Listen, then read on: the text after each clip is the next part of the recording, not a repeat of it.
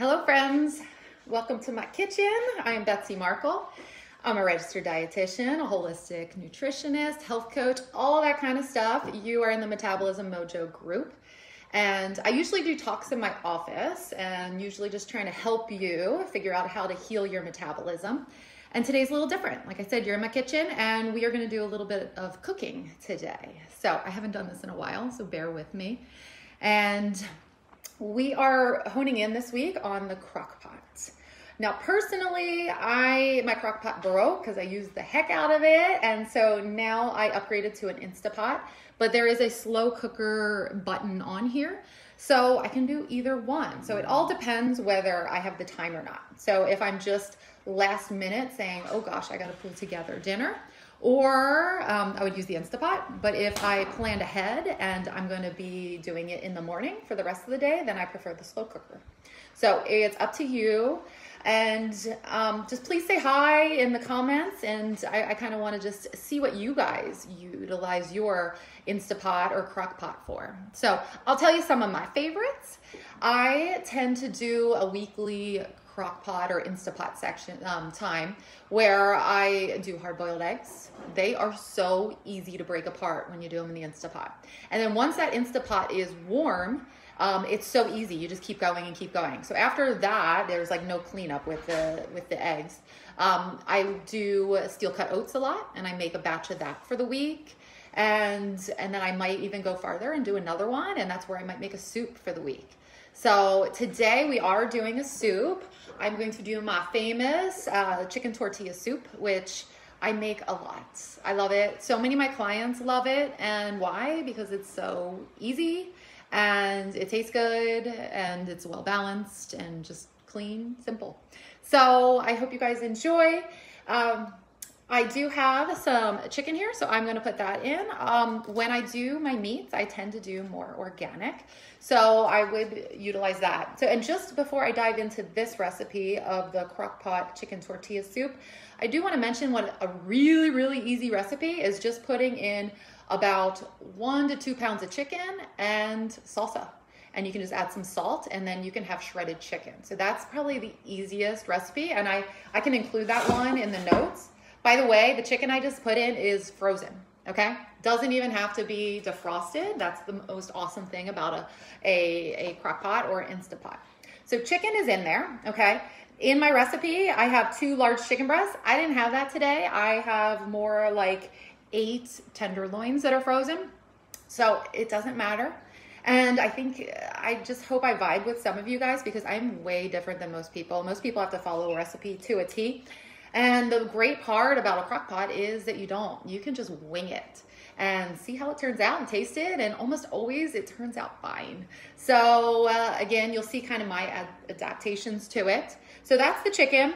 We are gonna throw in some corn and frozen. This recipe, by the way, is mostly all frozen ingredients, which makes it so easy. Once you have these ingredients, then you can use them, frozen or canned.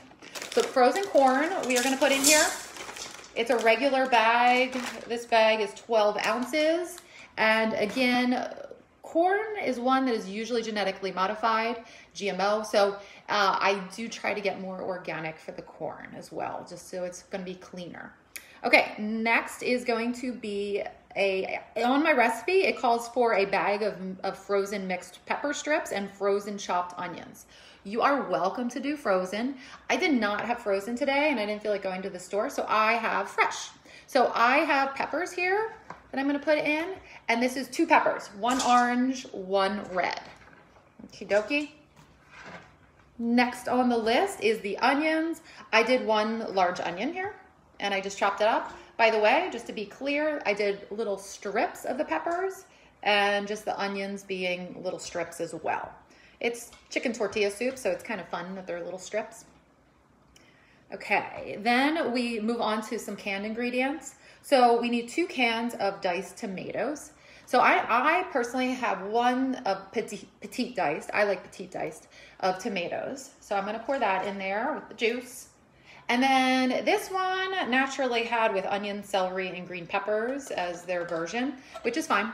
And then I also am adding in, my other one is a smaller can of tomatoes because this is a spicy one. This is the Rotel diced with green chili. So I like to add the kick in there. You do not have to. You could just do 2 cans of regular tomatoes, but I like mine a little spicy. And to be honest, I had salsa that's starting to go bad. It's fresh salsa. I know I say bad, it's just no one's starting to eat it in my house and it still smells good. And so I'm going to use that in there too. This is where I'm winging it, okay? And I hope you guys can get a little bit more confidence doing this as well. Okay, next on the list is the beans. 2 cans of beans and drained. So they're canned, simple. I already drained them. It's 2 cans worth in here, and I'm putting that in. And my crock pot's filling up. Okay, broth, 4 cups. So I try to get organic for this one, organic chicken broth. And this is 32 ounces, which is 4 cups. So I'm gonna pour that in there as well. And what is left? Left is the spices. So the spices are cumin and garlic powder. So cumin is 1 to 2 teaspoons. I don't even use a teaspoon. Literally, I like cumin a lot, so I end up doing a fair amount of it. I love the flavor of it. So I don't know if that's 1 to 2, but I'm assuming it is, or a little bit more. And then I have garlic powder here. So I'm gonna use that. It's 1 teaspoon of garlic powder. If you have garlic salt, it's just gonna add more salt. And so you might not want that. And then that is it for the spices. So literally it's ready to go. I have here some crushed red pepper flakes if you want to add a little extra spice to it. So you can do that. I think mine's already spicy enough, and my youngest doesn't really like spice.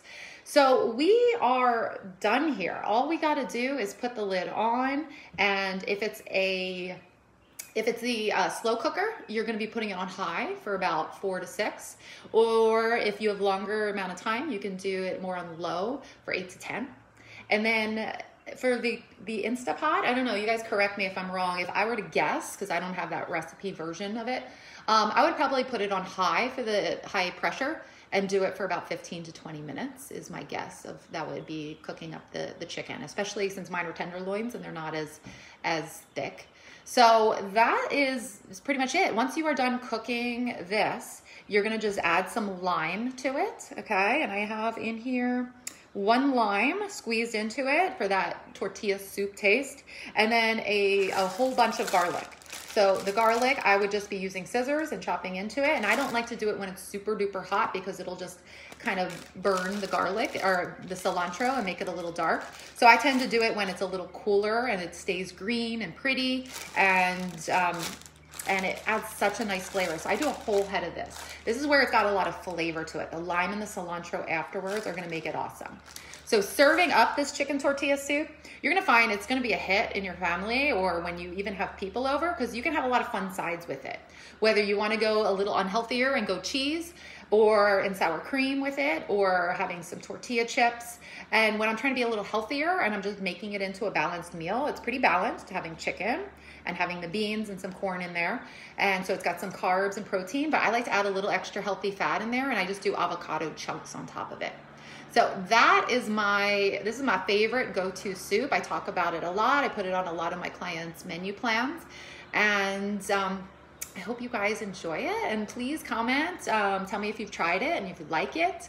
And let me know other slow cooker and crock pot, Instapot meals that you do, that are your go-to. Stacy was just here and she was saying that hers is pork carnitas. That's a very common one that's really good as well. So definitely keep me posted, and you guys know that we are here for you. We love making your life simpler. When I make menu plans for my clients, they're just shocked how easy it is. Like, you don't have to be complicated. I mean, when it comes down to it with this soup, how long did it actually take for me to put all these ingredients in here?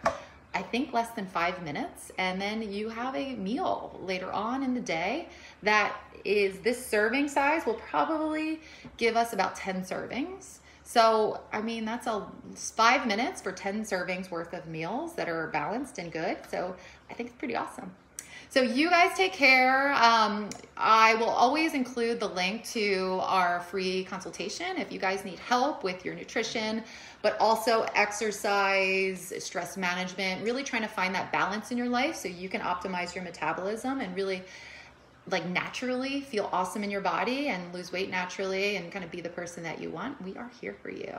Okay, you guys take care.